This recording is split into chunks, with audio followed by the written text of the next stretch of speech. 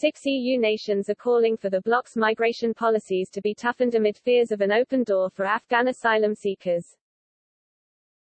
In a letter to the European Commission, the member states called for the deportation of Afghans to continue despite the advance of the Taliban in the country.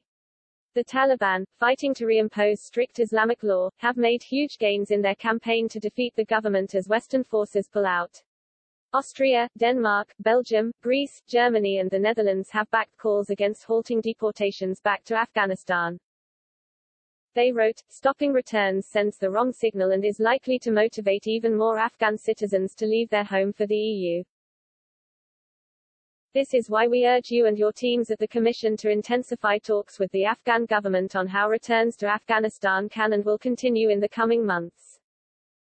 Many EU governments are concerned chaos in the region could be a major contributing factor to the emergence of another migrant crisis.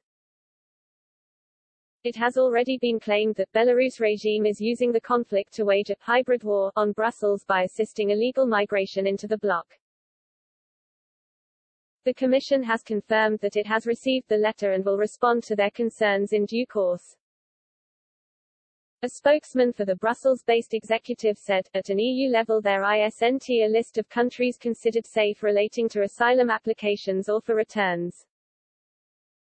It's up to each member state to assess the country of origin and the situation of the person concerned."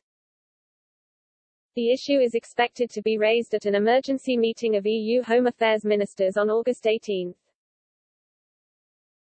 Since 2015, some 570,000 Afghans have requested asylum in the EU. There was 44,000 requests made last year alone.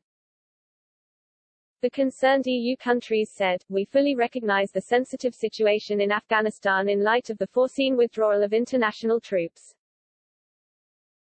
There is an estimated 4.6 million displaced Afghans. Governments want Brussels to increase cooperation with Afghanistan, Pakistan and Iran to support extra support to refugees." A senior EU official warned that some 400,000 Afghans have been displaced over recent months and that in the last few days there has been an increase in numbers of people fleeing to Iran.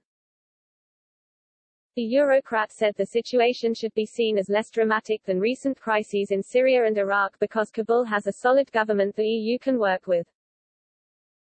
He said, "Given the context, it is hard to imagine that we would conduct forced return operations for the moment.